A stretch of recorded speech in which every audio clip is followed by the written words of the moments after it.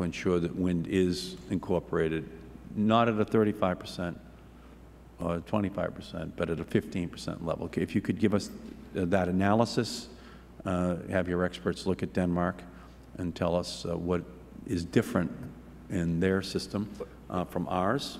But we'd be happy to do that. Okay, that would help us. My suspicion would be one of two things, Mr. Chairman. My suspicion would be that Denmark, if you look at Denmark, they have a backbone electrical system that can manage their needs and use the wind resources when they're available. Right. Or interconnections with other countries. Right. They have some source of power. But we could do that too. I mean, there's no reason. I mean, the Southern Company, obviously, unconstrained by PUCA, is across more and more states, and so obviously you were advertising changes in laws as a way for you to interconnect and have more efficiency across state lines, right? Sure, sure. And of course, the more states that are included in any grid is the more likely the wind is blowing in some other state that's, right, you know, another 500 miles away, and that's all then going to be part of this interconnected grid. So it doesn't have to be windy in all parts of a grid in order to get a 30 or 40%. It just has to be windy in parts of the grid in order to kind of maintain that level of stability. And then I think statistically you'd probably wind up in a situation where it's highly unlikely to not be windy everywhere at the same time, you know, and that probably doesn't happen very often anywhere as long as the grid is interconnected and it's large enough. So I guess what I'm saying is where there's a will, there's a way. And it just depends upon the, again, and analyzing Denmark would be great because it seems to me that's what you're saying. That there's an interconnection. They can get it from other places, and if that's possible, that would help us. Ms. Floyd. Yes, Mr. Chairman, I just want to put my venture capital hat on and to say that, you know, $2.4 billion of capital didn't go into the status quo. And so to be assured that there is money and investment going into new energy storage technologies that could be at a very large scale, that there is investment going into when you talk about overall wind potential. And again, there are many technologies. We've talked a lot about wind and solar today, but looking at wind turbines that are very efficient in moderate wind regimes, not just the very highest wind regimes. So I just want, again, to remind the committee that there is new technology being developed that when we invest, we expect there'll be commercial product within a year or two of that investment and a lot of money going into energy storage. Okay, thank you. Mr. Foster, you had your hand up. Yes, Mr. Chairman, I was going to observe that my state of Minnesota has the distinction of being the largest importer of electrical energy of any state in the country. And so we've looked at the development of the wind resources in Minnesota really as an opportunity for promoting a level of homegrown energy production and energy independence, one of the themes of this committee. But the largest source of Minnesota's power has been from the Canadian Manitoba hydro system. And in my experience in talking about these issues in Minnesota, the hydro systems provide themselves really as natural energy storage locations for wind reserves, so that when wind resources are being utilized, hydro systems can be, in a sense, turned off and the energy stored that would otherwise have passed through the hydro systems. And so it seems to me that you've got built in to an awful lot of the energy systems in the United States already a homegrown storage facility for the complementary use of hydro with wind generation. I mean, like Minnesota, New England imports electricity from another country as well, Canada, same as you. So we import. And what would be the receptivity, for example, of Minnesota to importing electricity from South Dakota if they were able to exploit their wind resources there and the transmission issues were overcome? Would that be something that was consistent with the history of importing electricity from Canada? It certainly would in our state. And I obviously understand in this debate the sensitivities that states have about importing energy from other states, but that certainly has been our history of producing electricity where it's cheap and where fuel sources were cheap and then importing it. The thing that I have found most exciting in terms of economic development is the degree to which the growth of renewable energy really touches every state in the country. and every state has the potential for producing its 15% renewables on its own, which is something that didn't currently exist under our current system of electrical production, my home state of Minnesota being a prime example, because until the development of efficient wind resources, we never had the capacity to generate much of our own electrical fuel. Right. I mean, New England is not too far different there. Yeah. So I guess some states get used to importing oil or any energy resource, and other states get used to exporting it and don't like the idea of importing anything from anyone. But I think that's more a personality factor than it is something that can't be dealt with as a market issue. The Southern Company seems to want to avoid importing any electricity into its region, but the other regions get used to it just out of necessity. And I think that's a factor as well. And there are always the agreements that can be worked out. We, in grammar school, at least in Boston, we have a chapter in every one of our geography books entitled Our Friends the Canadians. So we just learn how dependent we are going to be upon the Canadians for so many things from the early age, and we don't even give it a second thought that there's Quebec hydro and all this natural gas coming down into our region. We kind of accept it as a part of our energy profile, at least my 31 years on the committee. Mr. Reedy, can we go to the solar issue in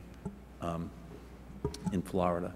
Mr. Hobson is talking about the clouds in Florida and how it's not as good as Arizona or New Mexico.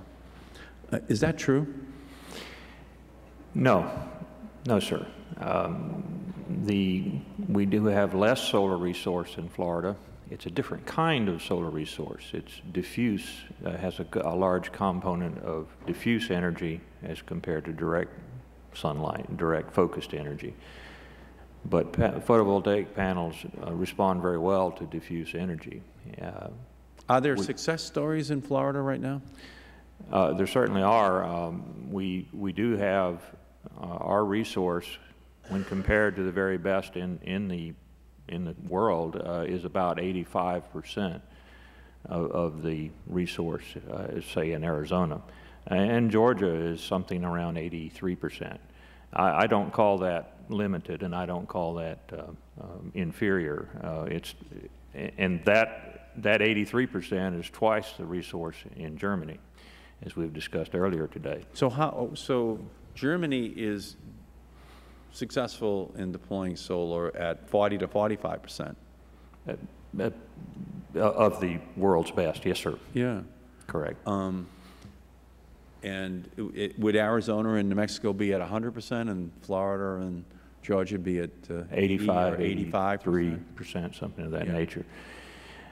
So the success comes from the distributed nature of the. So they would be, in other words, they would be in the upper quintile, Florida, for wind potential. I mean, absolutely, solar potential. It is the Sunshine State. Again, it's hard. I owe that to Governor Christ.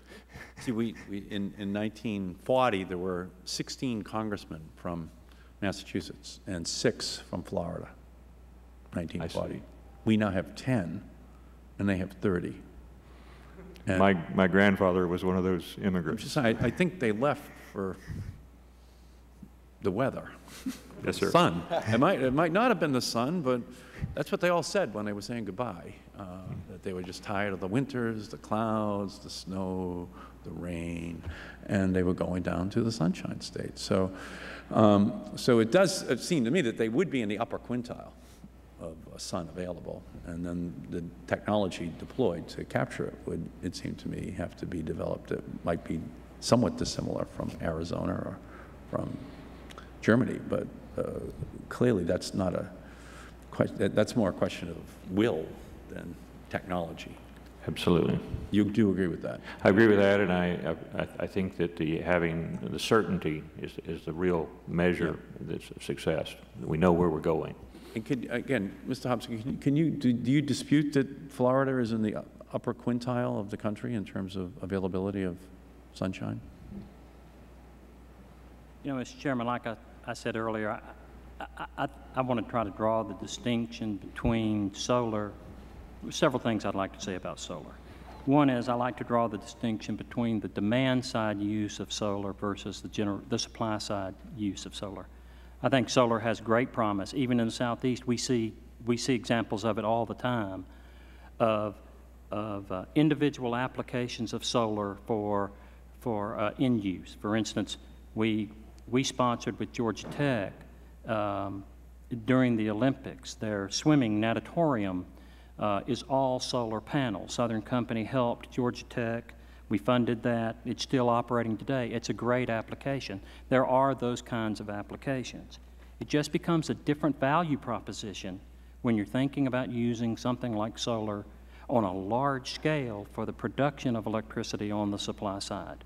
It's not just, it's still things like reliability. No, I understand that. No, I understand these reliability questions, which, can I ask the Southern Company as well then to provide for us your analysis of the comparison between the Southern Company and Germany in terms of their integration of solar into their grid, and why you couldn't do that, what the obstacles would be for you to match Germany at a 40%